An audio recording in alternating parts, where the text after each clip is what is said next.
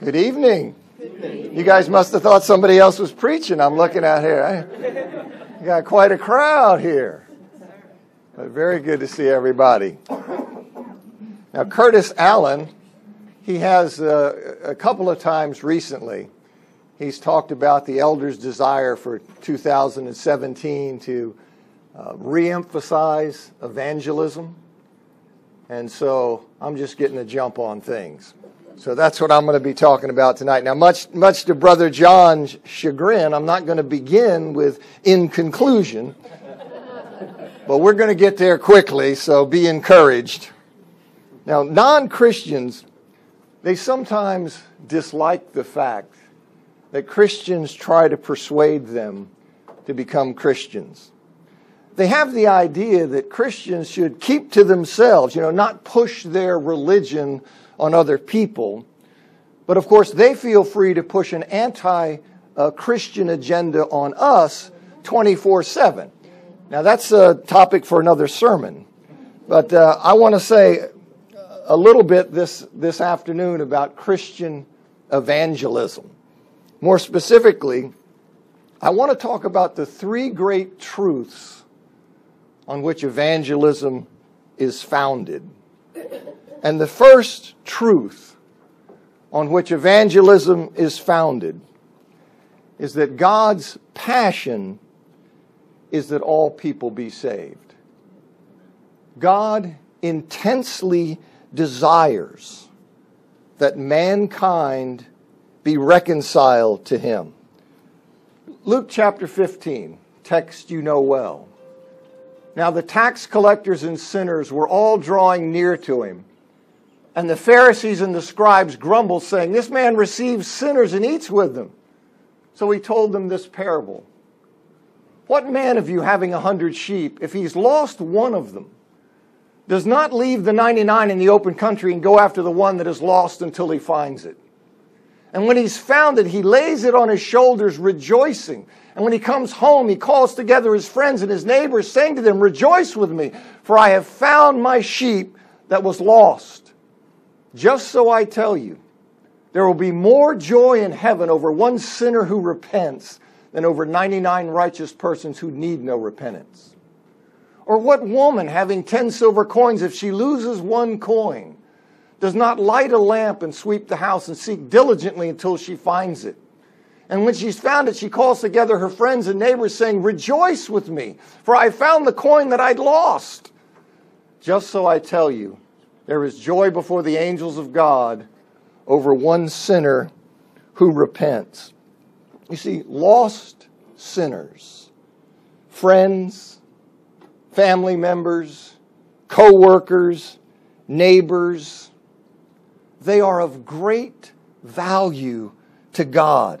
Just like the lost sheep and the lost coin are of great value to their owners, as evidenced in their rejoicing. See, when they find them again, they're very valuable to them. When they find them, they're extremely happy about it. And see, the fact they are lost does not diminish their importance.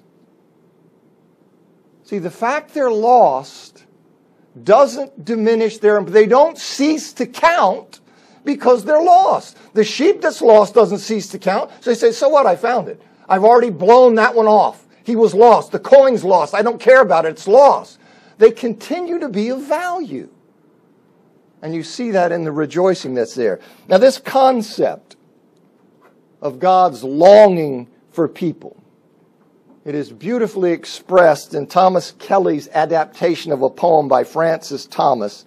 And Kelly writes, "History ultimately is the drama of the hound of heaven baying relentlessly upon the track of men.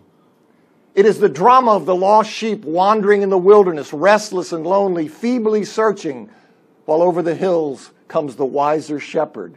For his is a shepherd's heart, and he is restless until he holds his sheep in his arms. It is the drama of the eternal Father drawing the prodigal home unto himself, where there is bread enough and to spare." See, this is why God sent His Son into the world. As Jesus says in Luke 19:10, for the Son of Man came to seek and to save the lost. Some translations say, what was lost? Everyone who is lost is valuable to God. He wants them all to be found. As Paul told Timothy in 1 Timothy 2:3-4, this is good and acceptable in the sight of God our Savior, who wants all men to be saved and to come to a knowledge of the truth.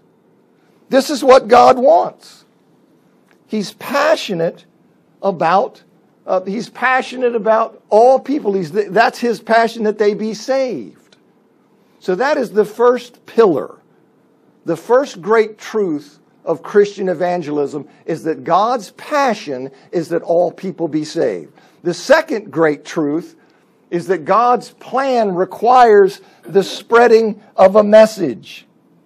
You see, it requires the spreading of a message. Lost people, which is all people, they must hear and accept the message of God's work in Christ in order to be saved.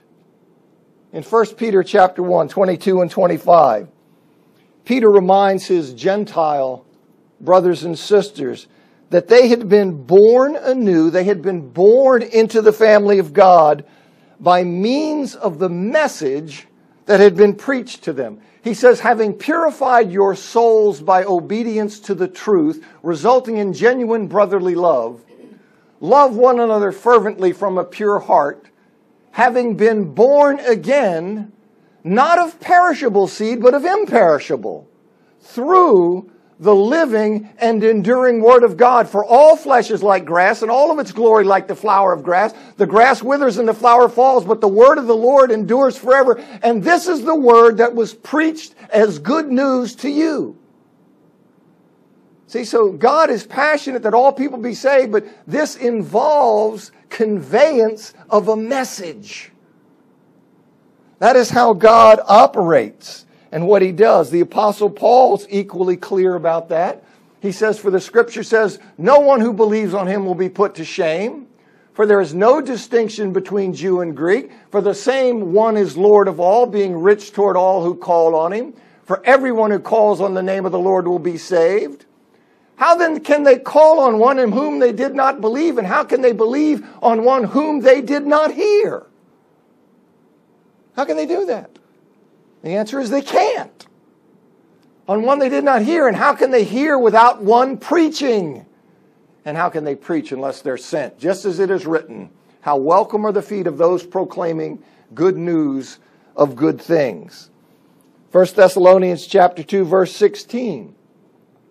In criticizing Jewish interference, Paul states that his purpose in speaking to the Gentiles about Jesus was that they might be saved. He says, for you, brothers, became imitators of the churches of God in Christ Jesus, which are in Judea, because you suffered the same things from your own countrymen as they suffered from the Jews who killed the Lord Jesus and the prophets, who drove us out, who displeased God, and who are opposed to all people, hindering us from speaking to the Gentiles so that they may be saved. Speaking to the Gentiles, message to them, a word is given to them.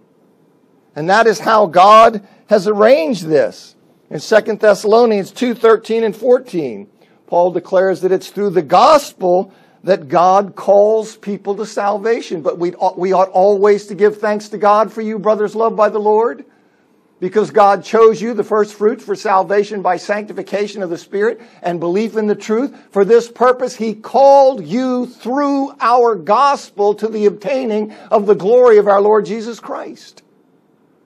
He called them through the gospel. Now, we have to fight to hold on to this truth. We really do. There are voices, see, that suggest that, well, people will be saved by being good. That's how you'll be saved. You just be, we'll take a poll and we'll have people say, no, he's a great guy. Just a really good guy. Ask anybody. Ask his co-workers. Ask anybody. He's a really good guy. And we have this idea and this notion out there that if you're a good person, quote, that you're going to be just fine. In other words, if you live a good enough life, you'll be saved regardless of whether you ever accepted the gospel. That's this idea, and that idea is not true. It is simply not true. Now, our pluralistic, relativistic culture rejects the notion that there is one way to God. See, far too many people in our society, in our world, would choose Gandhi's assessment of Christ over that of the Bible.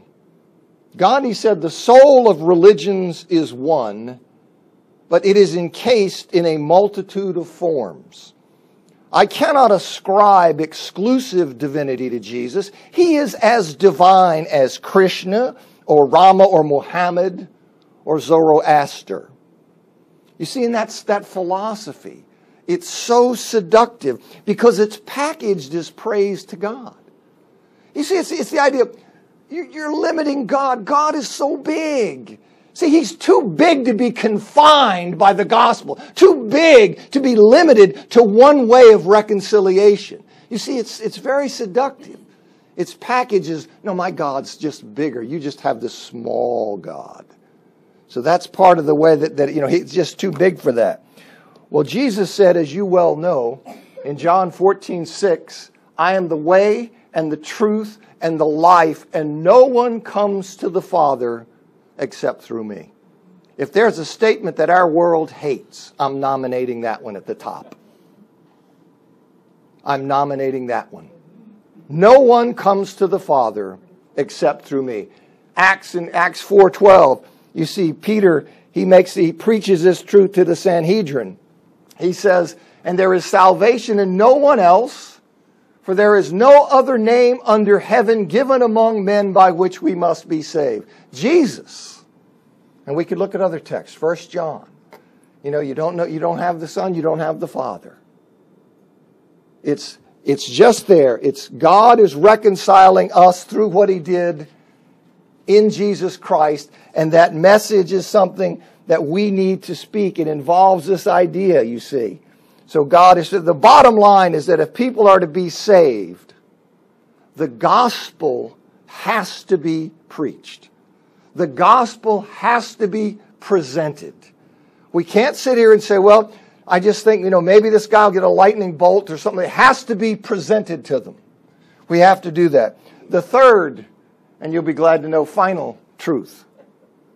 The third and final truth that is the foundation of evangelism is that, so we have God's passion is that all people be saved.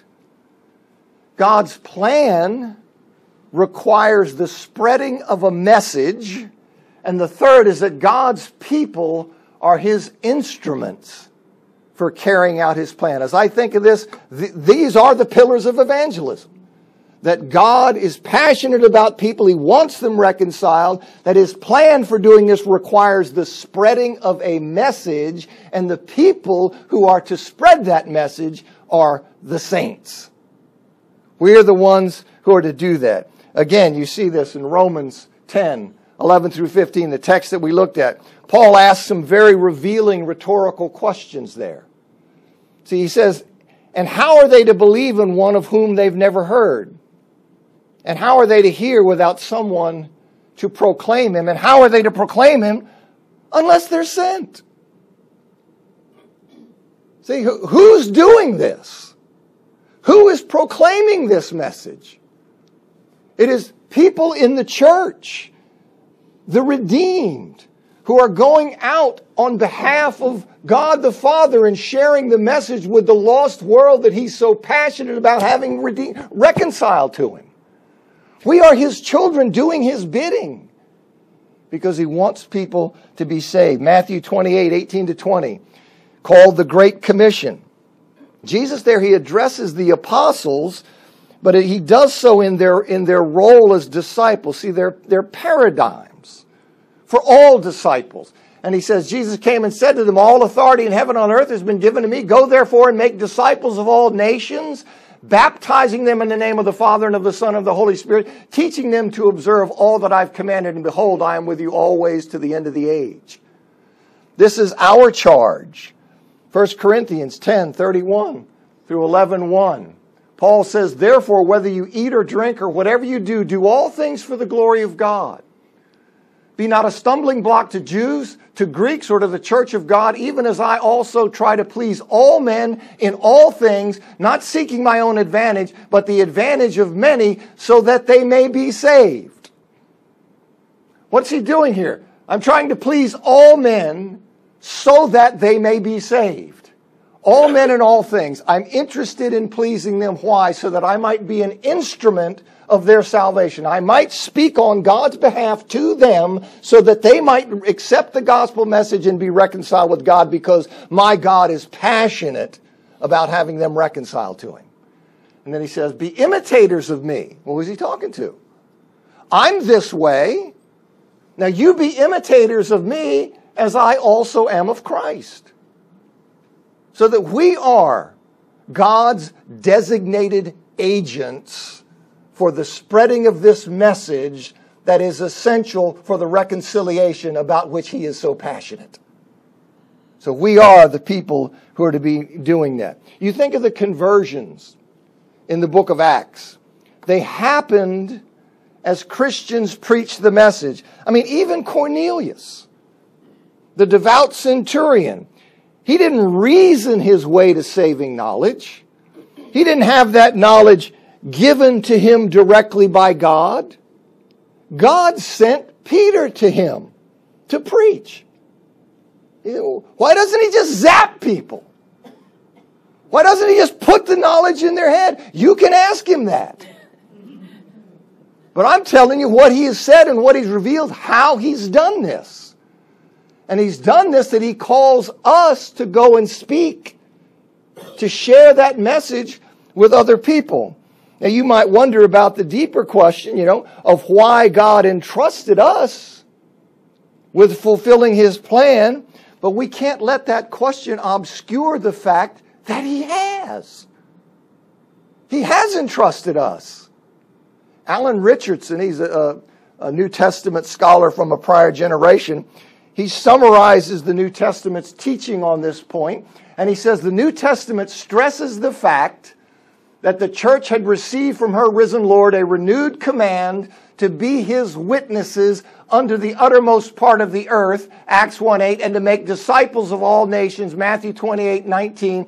The missionary preaching of the church was to continue until the consummation of the age.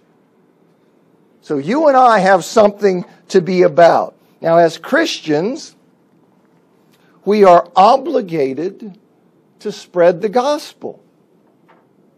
See, God is passionate about the lost, and He's given us the responsibility of sharing the message of life with them. Our job is to plant and water, and God will do with it what He will. He will do with it what He will. But that is what we are to be about as Christians. Is that the be-all and end-all? Is that all of our... No, you understand the depth and breadth of the Christian life. But what we can't sweep under the rug is the call to share the message of Christ with people, with a dying world. And the world intimidates us and threatens us so that we don't want to talk about it. We don't want to look stupid. We don't want to upset somebody. They'll say, I found that offensive. Well, what are we going to do? So you're going to say something, you can't say that. Are we going to talk to people about Jesus? You see, that's the call. And I'm through.